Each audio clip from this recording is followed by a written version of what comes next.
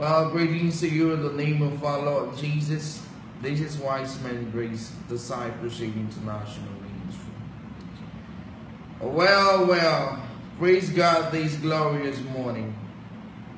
I want to talk to some breed of men and women of honor, Christians who have come to comprehend it. It is high time to buckle up their seatbelts and tighten it. They have to man up and woman up. I ain't talking about making up your physical features that differentiate you from the female or the male gender. I'm talking about the ability to comprehend the middle and apprehend it. It is high time you make it up to the Lord Jesus Christ. Every now and then. I ain't talking about perfection, but I'm talking about being a woman or a man after God's heart. You've been lamenting days back, months back, and until you waited for a digit number to change in order to make a resolution. Well, it sounds pathetic to my earrings. That's why I cannot hold myself, but will let my vocal cavity talk to your inner man. That why would you sit back there and wait for a digit to change before you make a resolution? Or before you think it is time to taking over that which is your own? Or you claim and appropriate that which God said is yours? Why would you wait all the years back until you want to cross over to the other side and you're doing what I call churchiality? Well, I cry because churchiality has crept on the church. It's no more Christianity.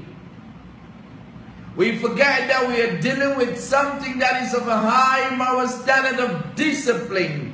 Christianity, discipleship.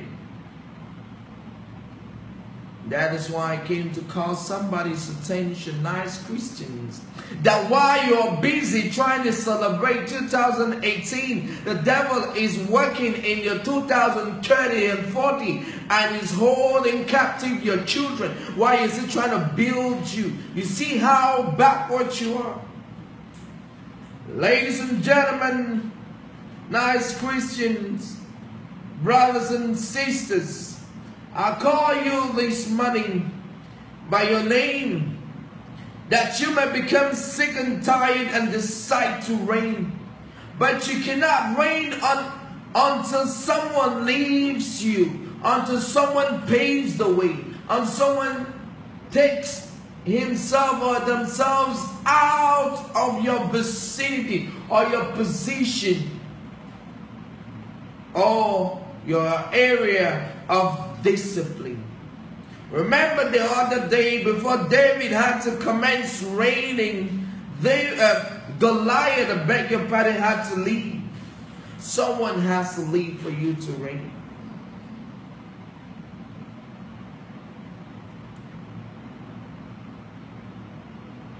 In a quote, David said, "Who is this uncircumcised Goliath devouring the armies of the living God?" Christians, brethren, bring clues of your pattern of earthing.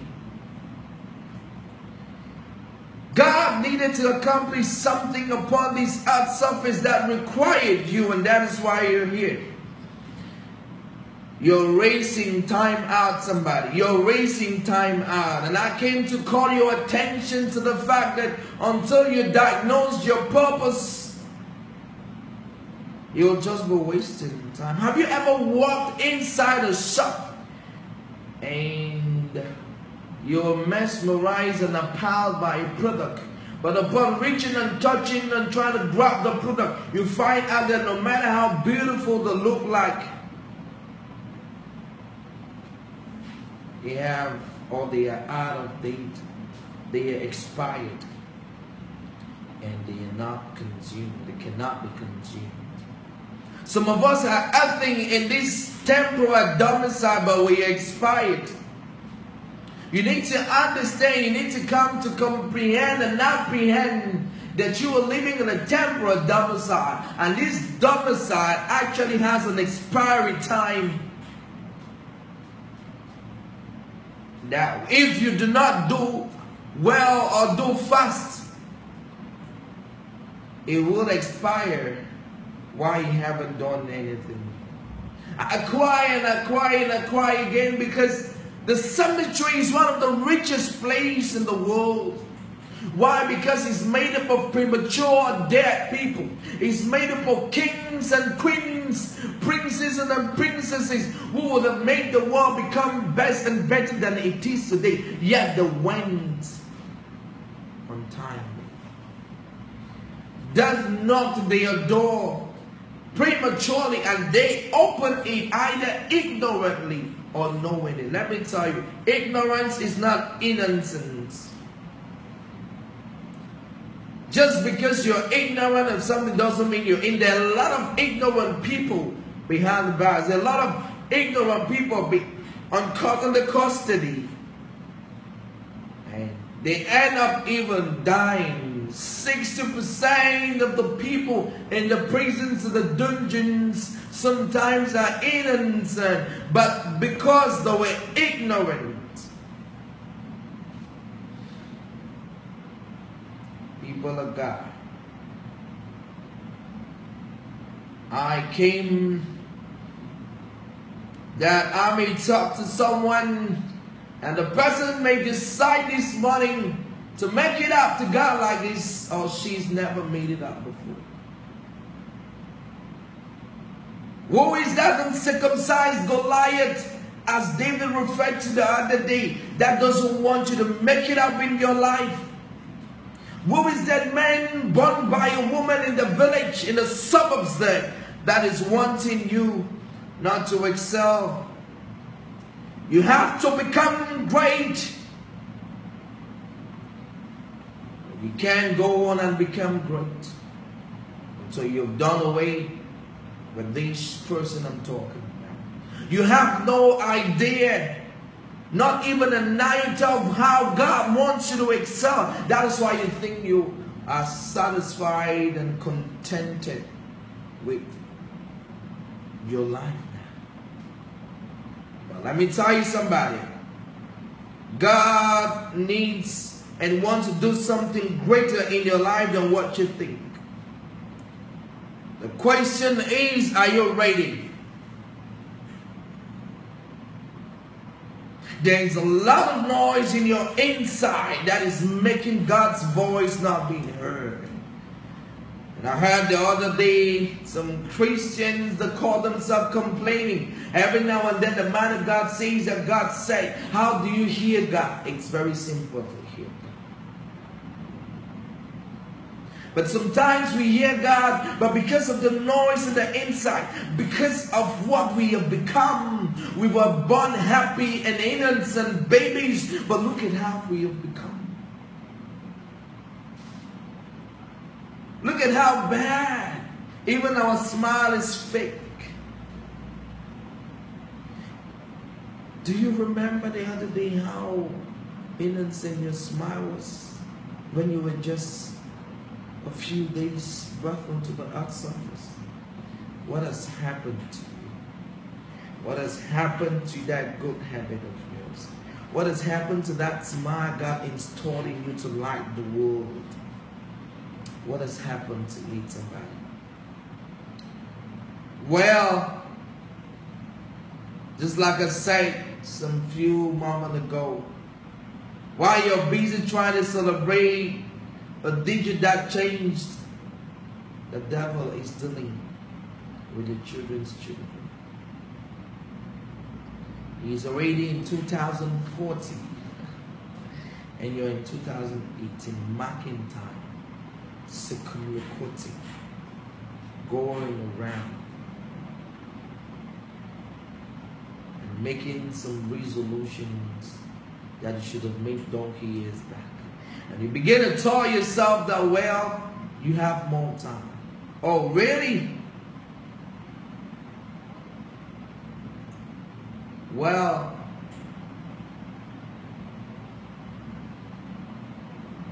at the end of the day, it all depends on your decision, your commitment. Somebody, your spirituality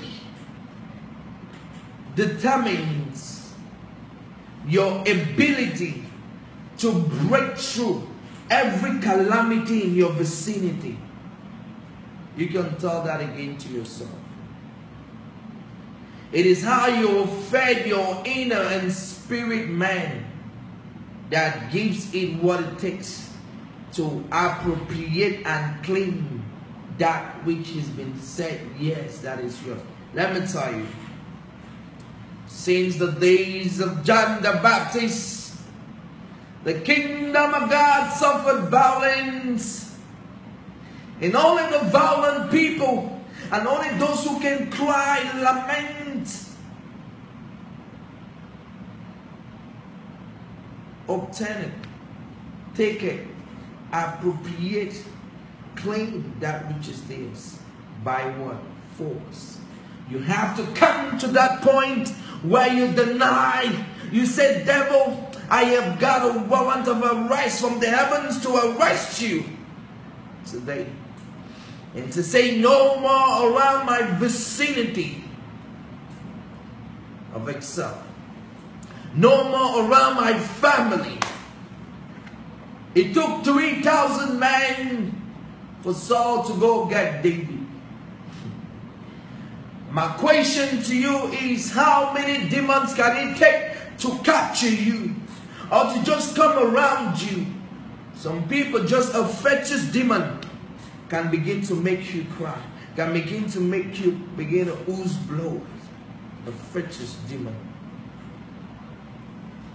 But listen, it took 3,000 men. Saul needed 3,000 men to go after David. A single man.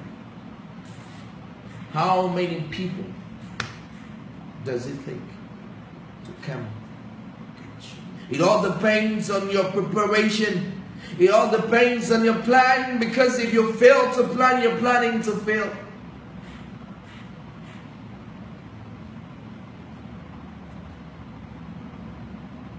You waited until the digit wanted to change on 31st December last month before you meet. And I cry even to the men who call themselves men of God, that they are busy preaching, they are not teaching. What is the essence of a crusade every now and then on 31st of December, when the people who have not made up their minds, when you have not taught the people what it's all about? I ask you the question, every year you're crossing over. If you really did cross over in 2017, why must you cross over again this year? With the same man of God. Jesus, help us. The same man of God came to your home and said that in 2016 and said he wanted to cross over with you. 31st of December, breaking first.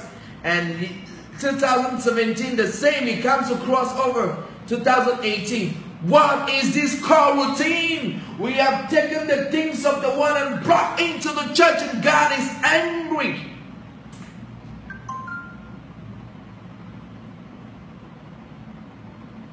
It sucks. It sucks, people of God, that there is nobody that is looking for to please God. We are doing God things in our own ways, or we are doing our own things in God ways, or in a godly way, but we do our own things. Oh, I heard, not even crossover, it became takeover. Whether you call it, whatever you may give the name to it. I came to tell you something. If you took over last year, you won't take over again this year.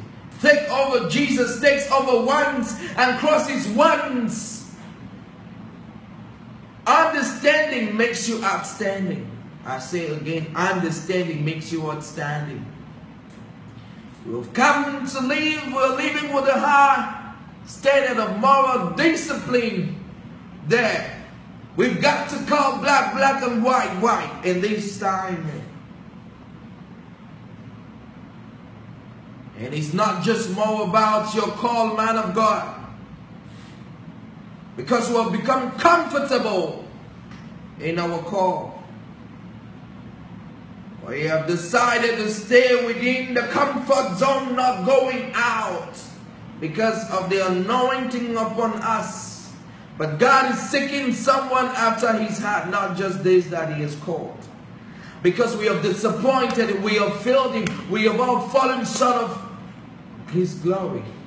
So God, dear brethren, dear Christians, God is looking for thee that are after his heart, like David the other day. And I came to tell you, nice Christian, that if you do not fight the battle for your children, they will keep fighting. And the worst pain of a parent or a father, a real father, not an impregnator, a real mother, not a birth canal. A real pain is when you see your child suffering, going through what you went through, seeing history repeating itself. Have you ever asked the question why a father or mother can decide to give food to the child and better not eat? Because it's better. If you think that what you're going through makes you cry, wait until you watch your child, your progenitors, or your great-grandchildren go through the same fire, the same Goliath, the same strong man and wall of Jericho you're going through today. Oh God, I feel chills all over my body as I cry to the world, as I cry for Africa. We have become the way what God meant by Christianity has all been shifted all the way to the left.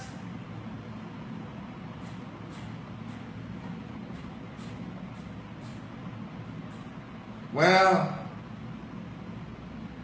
I am here to say a word to a wise sister.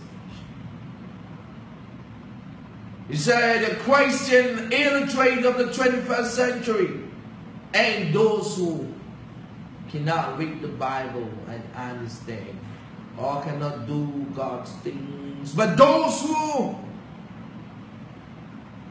have not decided to unlearn the strongholds, how the Bible describes it, the strongholds that is holding them back.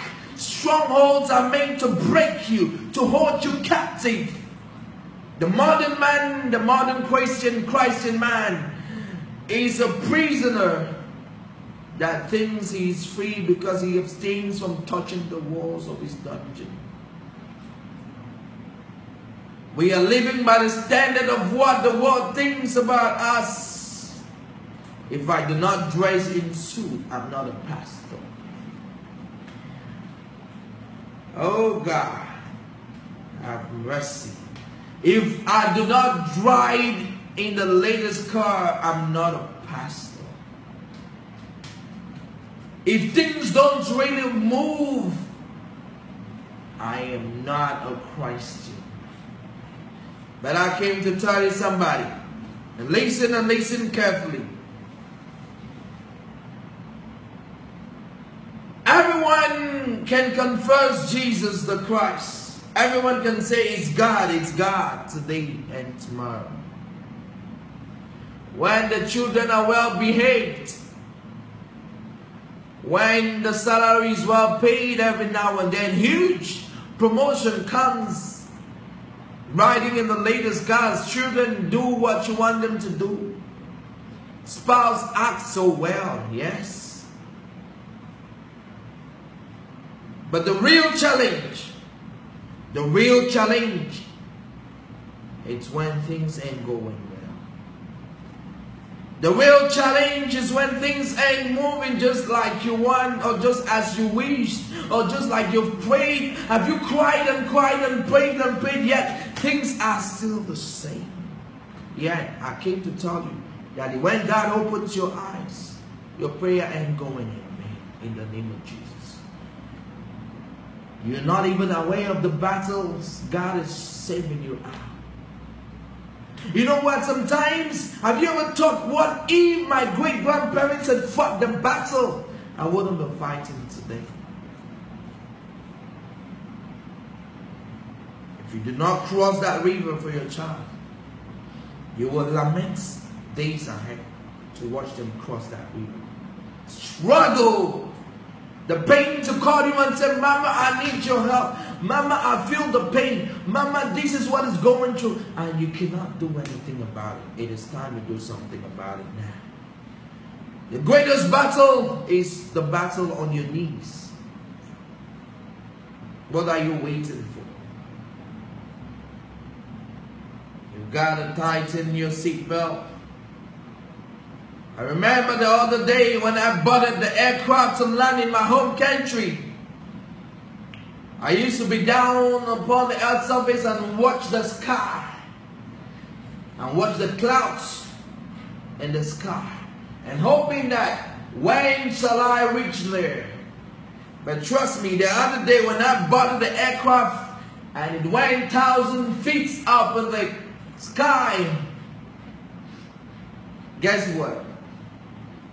I saw myself upon and on top the clouds that I had once been looking at. I even saw the clouds down. I could see how the aircraft was breaking through the clouds. I came to tell somebody, in the same way, I stood down there and didn't believe I would go see the clouds. Yet it came upon a time where I broke through the clouds and even saw the clouds down until you were able to climb. And God will make a way that you will reach that level, that you'll be looking, the things that you've been looking up, you'll be looking it down in the name of Jesus. By the blood of Jesus, tighten your seatbelt. Deny to go through the same things. Cry and tell God that, God, I want now.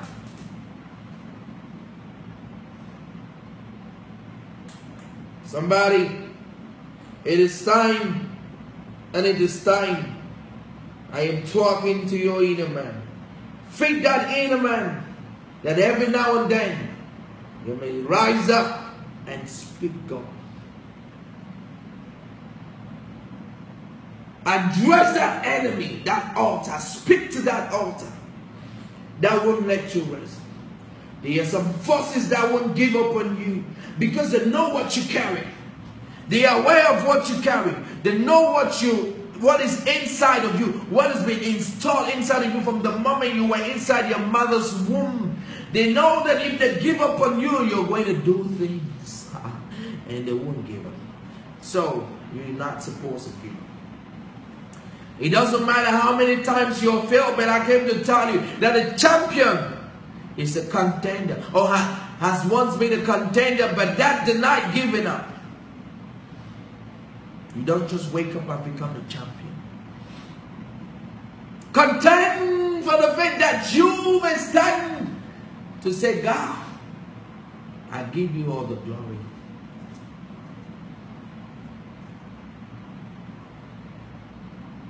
Give you all the praise.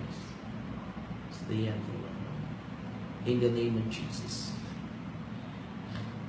I won't say much, but I came to tell somebody, buckle up and reign. It is your time. Do not get expired. Do not let this temporal domicile expire without you doing anything. Just like you get disappointed to get to the shop and find a very beautiful and great, product.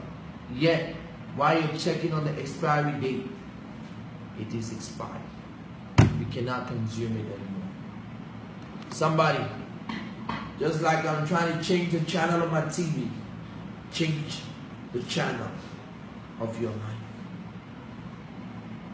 so that God may be happy to watch, so that Jesus the Christ may be happy to watch that different side of you. Change that channel. Don't get expired before your time, prematurely, in the name of Jesus. Let us pray. Father, in the name of Jesus, the words I have released today, they are not empty, but accomplish the purpose of your design. I give you all the glory, Lord, and all the honor. And I cry today and forevermore, God, that you will break through and loose by grace and by mercy that which is not for me. I plead the blood of Jesus on you, brethren. Everything that you're going through, I plead the blood of Jesus. And I say it is time, break out. Break through and break out. Now, today, and forevermore. In the name of Jesus. It is well. Amen. Clap, shout, and praise God. In the precious mighty name of Jesus Christ. I'll be back. Wiseman Breeze reporting Discipleship TV International. See you soon. Remain and stay connected. Stay tuned. I'll be back. Decide that you won't always weigh digits. And evaluate that man of God that tells you to cross with him every year. Man of God, listen. It is time you stop the churchiality. It is making the lives of the Christians backward and not moving forward. Abort that insanity. Abort that lunacy. And let the Christians rise up. We are looking for an army without spot, without wrinkle, that can fight and be ready for the devil. And crusades on 31st of December will not help us. And that is why Nigeria has registered a number of death of Christians and Christians. Because we have got to come to that point where we know that we are dealing with an enemy who is not just an enemy, an intelligent enemy. We've got to stop the churchiality and religious core routines and make things right. It won't matter how long or how many times you go to church. It won't matter your denomination. What matters is your heart and how you're fighting the battle. Stay tuned. Praise God in the name of Jesus. Amen.